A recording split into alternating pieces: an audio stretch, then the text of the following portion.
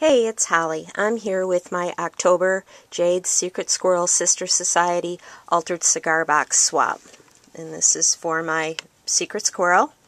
And I guess just looking at the box you can kind of guess who it might be. There's a few of you out there with this monogram, so maybe not.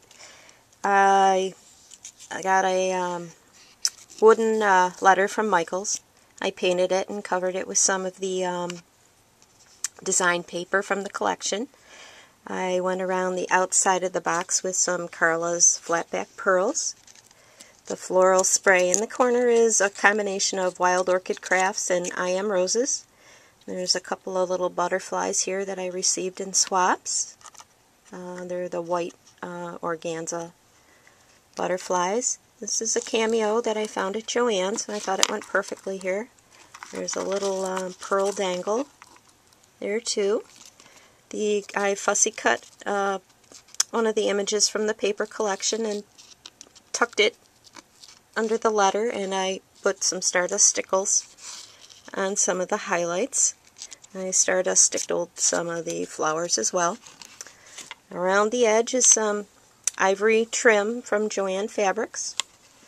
The sides of the box, I did the crackle technique using Nancy's tutorial, and the key of it really is patience. I waited a whole day and it darn near killed me to do it, and it came out so nice, and I will be using this again. Up until now I've failed miserably and have been really afraid to attempt it again, but now I think I can.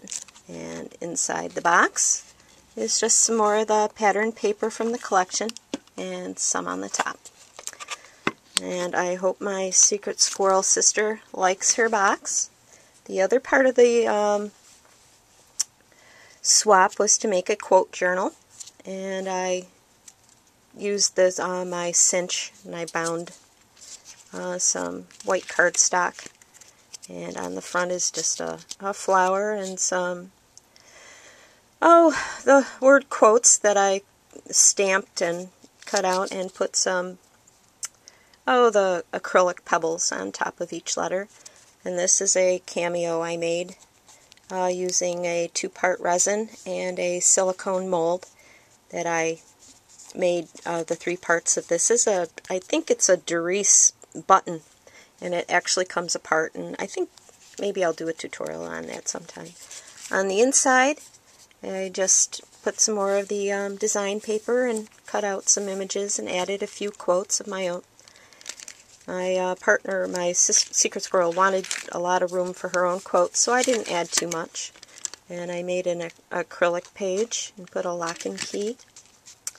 And just some random quotes here along in the book. I left it pretty plain. I hope my Secret Squirrel sister likes this. And she wanted a small one, and I tried to keep it not two-dimensional so it would fit in her purse, but she wanted to carry it around. So thanks, this was fun. I hope you like everything, my Secret Squirrel sister, and I hope we all get back together again next year. Bye!